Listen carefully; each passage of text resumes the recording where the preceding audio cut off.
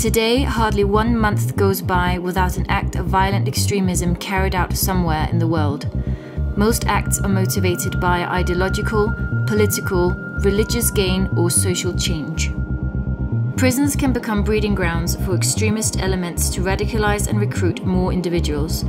Violent extremist prisoners can network in prisons and radicalize other prisoners, undermining prison safety and security, and one of the core objectives of imprisonment, the protection of society from crime.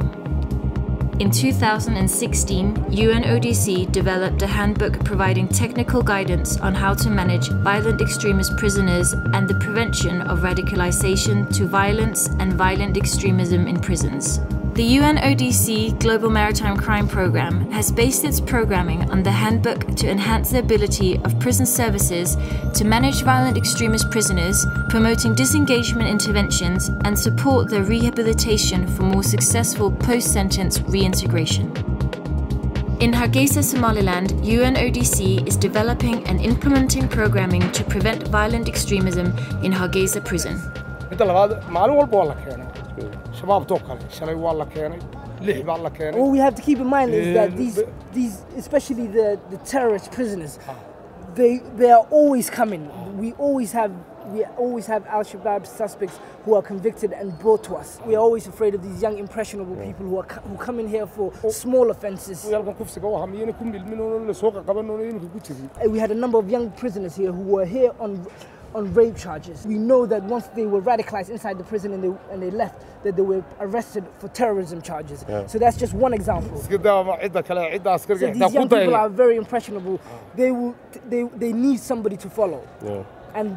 And these senior terrorists, they know what's going on, and they see this as a recruiting ground. At this point, we do have some level of segregation, but they are not physically segregated. We keep them on different levels, but they can still intermingle at this point. Yeah.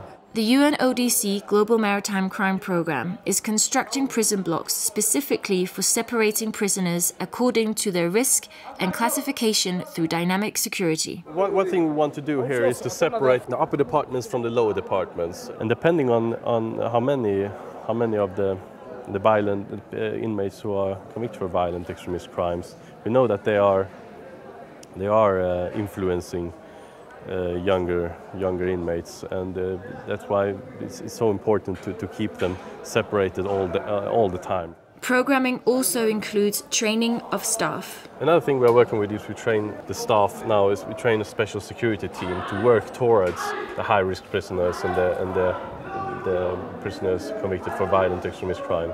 Programming importantly looks at routines and procedural security to minimize the risk of radicalization.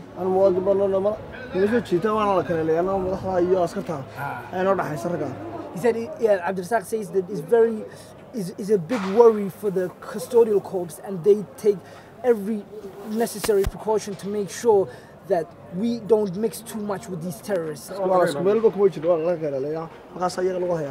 He said we keep our distance from them, and also we don't want to get into trouble while we're here, because then more time will be added onto our sentences. They don't let us all out together at the same time. There is segregation once we are out in the recreational area. In Kenya, UNODC has installed a prison record management system in Kimiti Prison in Nairobi and Shimulatewa Prison in Mombasa.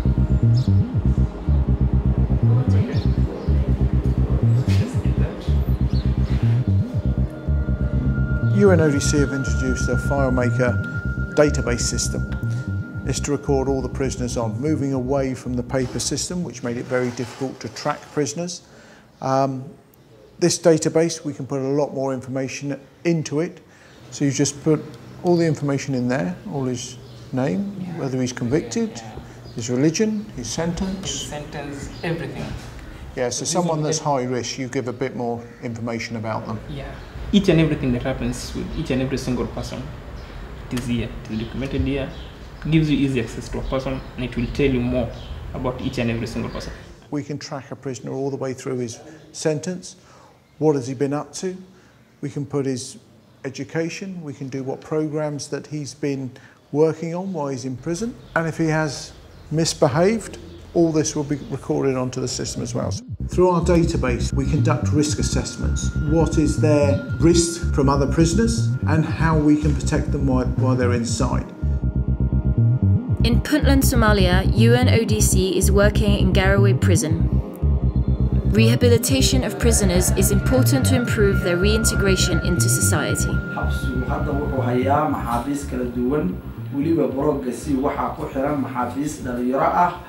Prison is currently housing a number of different inmates, including juveniles, who've been caught in conflict and are associated with Al-Shabaab.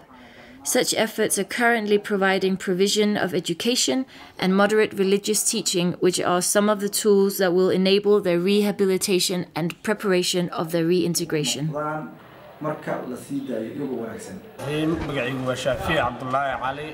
My name is Shafi Abdullahi. I'm in Garowe prison. I learnt nursing work for 6 months. Dr. Mashla and the nurses taught me how to take blood pressure and check for diabetes, as well as how to give patients IM and IV injections. And after they told me the treatment of the people.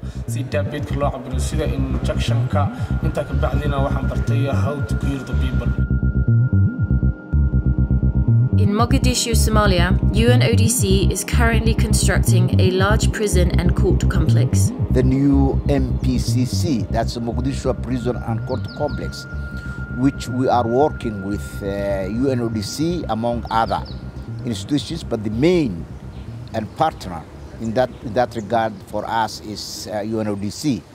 So this new prison will give us opportunity to keep the people on international standard. This will be really first in its kind maybe in our region, not only in Mogadishu. And with that, I hope we will be more effective in rehabilitating, in correcting the people, not just fighting and giving them a hard life. So we have to give them opportunity to change and to reintegrate the society. So this program of violent extremist crimes in Somalia is really very, very problem, and it's very important to have international partners like UNODC.